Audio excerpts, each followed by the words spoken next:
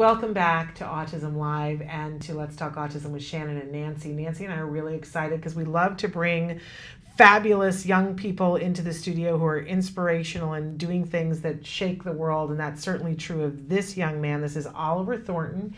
He is the creator of Coding Autism, and in just a second we're going to talk very specifically with him about what his mission is with Coding Autism, because it's big and brilliant. But we do want to reference, as a side note, that Oliver was diagnosed with Asperger's as a child, and that autism is something very familiar in your family. But you are an incredibly talented young man. You have your real estate license. We were just talking about this, and now you have created Coding Autism. So I think we should start with what Coding Autism is and how did it start? Sure. So I'll flip it. I'll start with how Coding Autism started, and then I'll go with what we are trying to accomplish with it. Okay. So Coding Autism all started, so as you mentioned, I was diagnosed with Asperger's syndrome when I was 2 years old, shortly after my older brother was diagnosed with autism. Later on in my life, my half-brother was also diagnosed with Asperger's syndrome, so autism is very prevalent in my life. I've always thought about different ways as to how I can improve the autism community, whether it's through an organization or through community service or anything like that.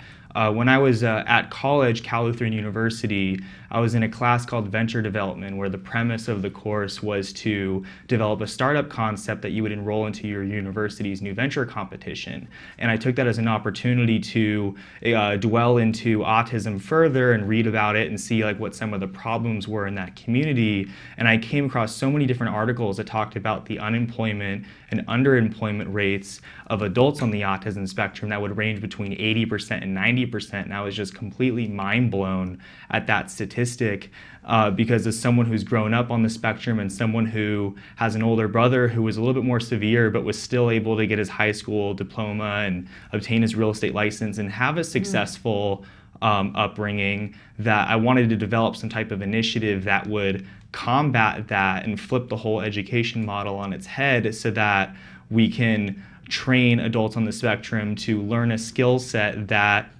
they can thrive and have a very high career growth profession throughout their career. So we took Coding Autism, which is a professional training and coaching company that trains adults on the autism spectrum in software and tech skills such as web development, software engineering, cybersecurity, quality assurance, etc., but also incorporating the soft skills training element of it, from social skill building to career counseling to financial management, all with the hope of obtaining employment within the tech industry. Amazing. And so is it actually launched?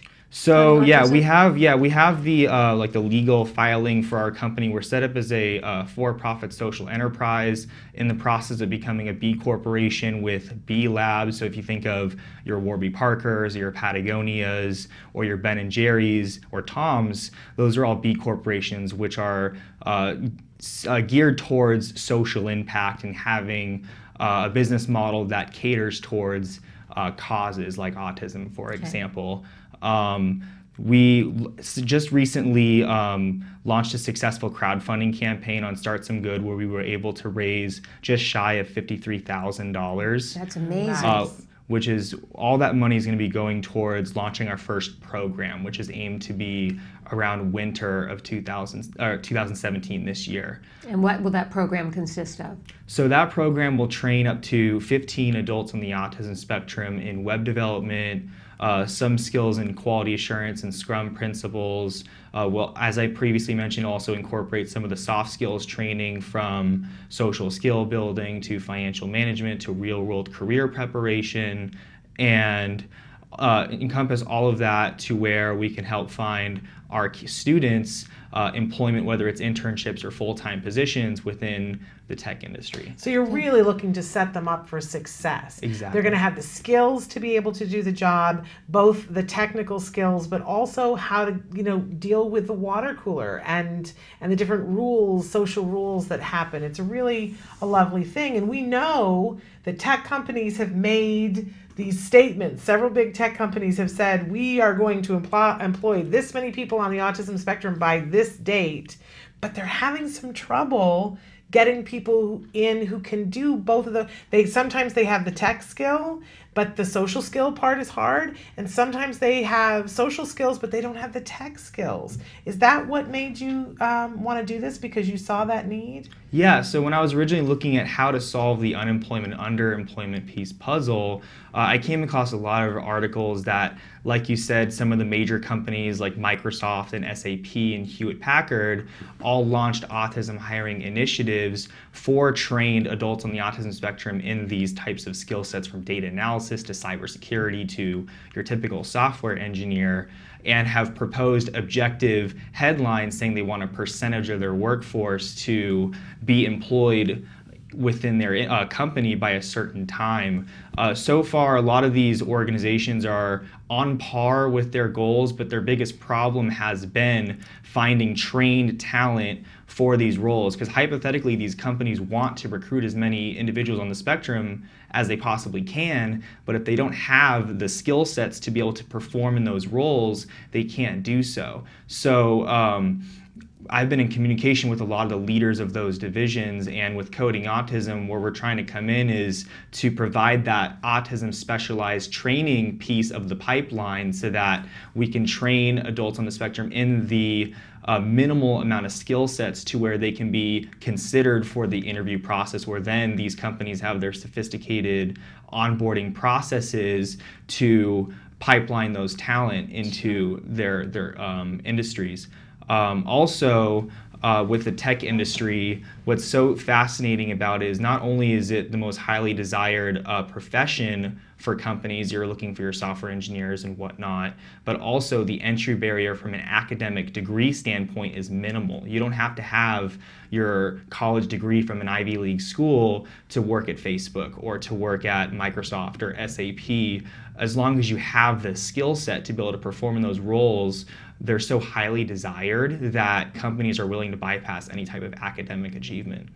So when will your first class, do you think, start? When you'll have your first student? We're aiming to have our first program take place around November of this year. Okay. We just wrapped up our campaign, and a lot of our goals are focused on refining the program that we want to offer, hiring our coding instructor and other employees that would play an integral role in that program. And also we're interviewing candidates for our program. So anyone who's interested in enrolling for Coding Autism's first prototype program, which also will be free for the first 15 students, can go on our website, www.codingautism.com, and sign up for the wait list there, where we'll reach out over the next few months about interviews. Amazing. Okay. And free for the first 15. Correct. Right. Okay. And is there a specific age range you're looking for? Do they need to be over 18? Yes, so ideally we're looking for high school graduates at the minimum.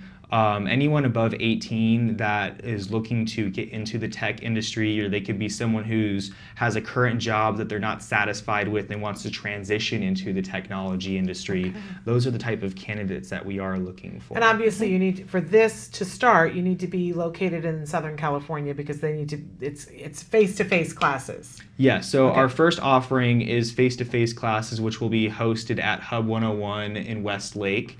Which is just outside of Thousand Oaks in Los Angeles. In the future, we will have online offerings that will cater to anyone around the globe who is interested in our program. But as we are a startup, we're resourceful, and with the way that we want to construct our program, it makes more sense for it to be in person, so that we can have our occupational therapists and other personnel on site to navigate the process. Fabulous. And what's the web address again for your website? It's at www.codingautism.com. Fabulous. You're inspirational. Oliver, young you really man. are. You're Look gonna at be you.